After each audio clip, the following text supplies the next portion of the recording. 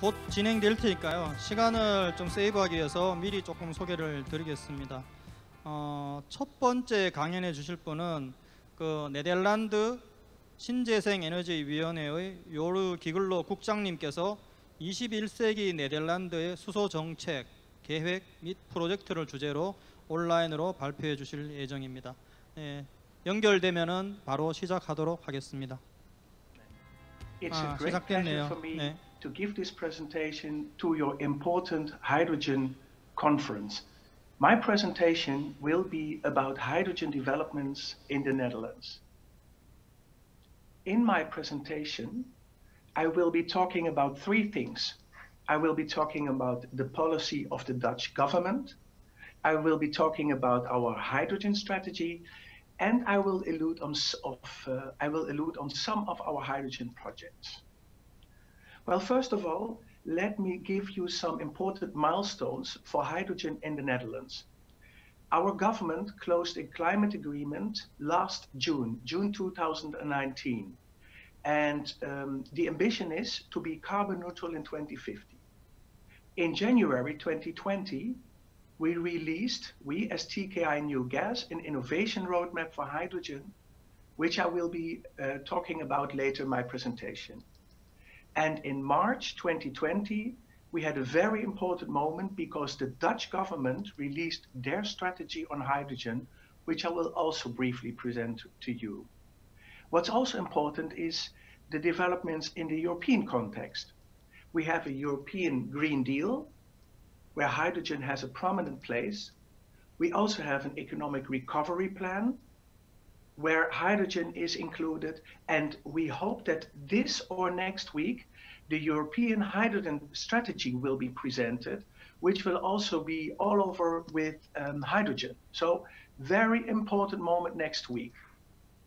If we look at the Netherlands, and you can see the Netherlands in the red circle, surrounded by Germany, Belgium, and France, and on the other side of the North Sea, Great Britain, we have a lot of interest in hydrogen. And why is that so important for our country? Well, I think one of the main reasons is that we have an excellent infrastructure with harbors, energy infrastructure. We are well connected to the rest of Europe.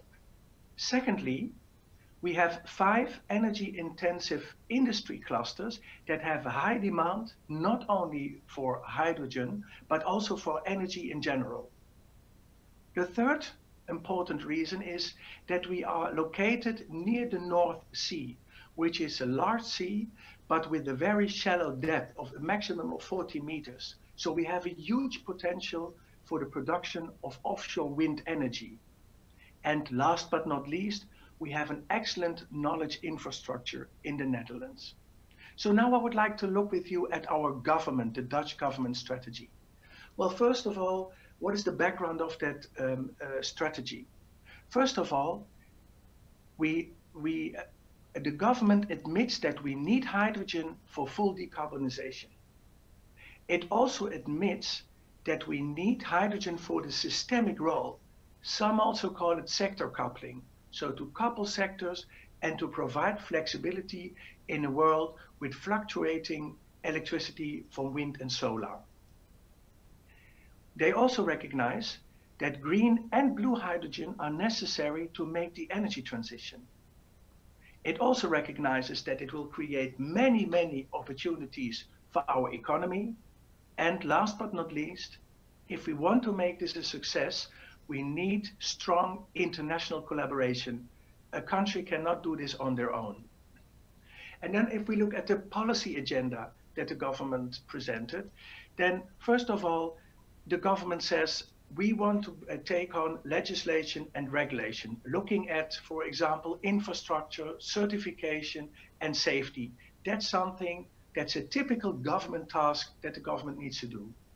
Secondly, it is important to achieve cost reduction of green hydrogen and to scale up electrolyzer capacity. And we will not do this in only the Netherlands, but we will do this in Europe as a whole.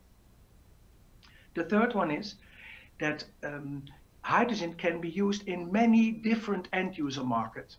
It's not only industry, it's also mobility, it's the built environment, electricity sector, agriculture. in all those sectors, it can have a very useful end use. And what is necessary is also a support and policy as far as international strategy is concerned, but also regional policy aimed at our industry clusters and research and innovation. And the government will soon come with a hydrogen program that will bring all these policy agenda items into practice. So I must say I'm very glad that the government has made the decision to support hydrogen over the full strength. Now I would like to look with you at our hydrogen innovation roadmap. What went up to this moment is that in 2018, we presented a hydrogen roadmap, but it was just a rough one. It was more like an informative document to tell everyone what's going on with hydrogen.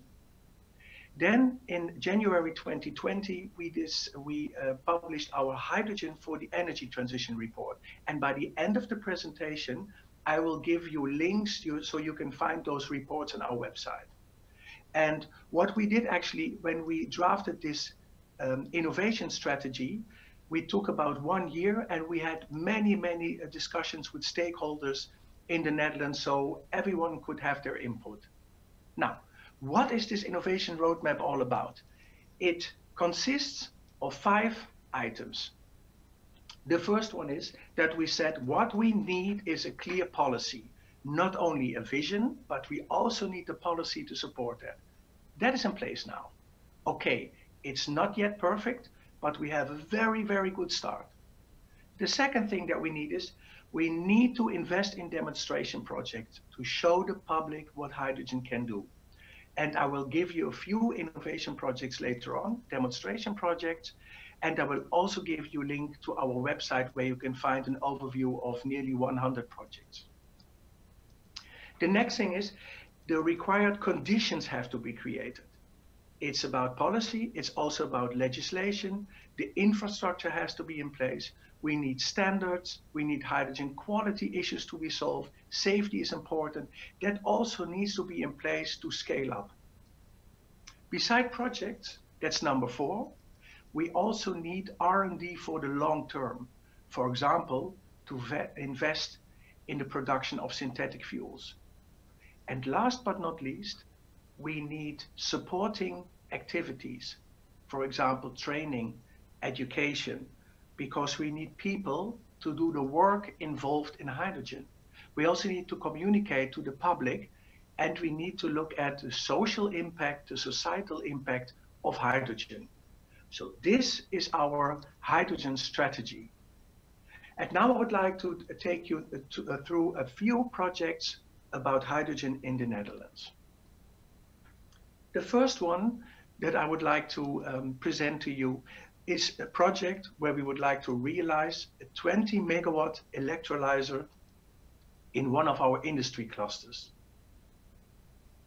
It is expected that the building of this plant will start by the end of the year or the beginning of next year, and it will be the largest in Europe at the moment, because at this moment it's 10 megawatt. This will be the next step, 20 megawatts. But we have many more electrolyzer projects to be started in the next 2 to 3 years.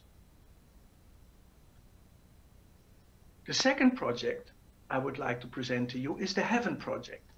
And the Heaven project is an integrated demonstration project, a large-scale production project of green hydrogen, and it will be demonstrated in the northern Netherlands, close to one of our industry clusters, and it involves mobility, industry, built environment, and this project was by the European Union chosen as one of the hydrogen demonstration projects that should be an example for the rest of Europe.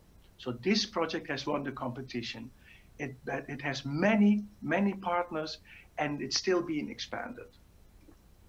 The last project I would like to present to you is the so-called HyStock project. And HyStock is a natural gas storage facility which is owned by the Dutch TSO, the transmission system operator for gas, GasUnie. And what they did is they have a 1 megawatt electrolyzer where they produce hydrogen, and they would like to use that hydrogen to test storage in an underground gas storage, which is a salt cavern. This project has already started, and it will run for another year, and then they expect to expand this project to real large size to store hydrogen underground in the natural gas system. So, in conclusion, I must say that all people involved in hydrogen are extremely happy that we have a Dutch government strategy and that it is also supported by Europe. We have an innovation strategy ready, it is in place, and it also gets full support of Europe, which also means that we get many funds available to support hydrogen. Many projects are also being executed or are ready for execution. So we really go now from paper to projects. And what I would like to say is that we've only just started and that we need a huge international effort to really make that dream of hydrogen come through and to realize the energy transition. So for now, I would like to thank you for your attention. And in this list, you see my address details if you may have any questions. And I have included several downloads. So all the documents I talked about, you can find on our website. Thank you very much for listening. Thank you for nice presentation.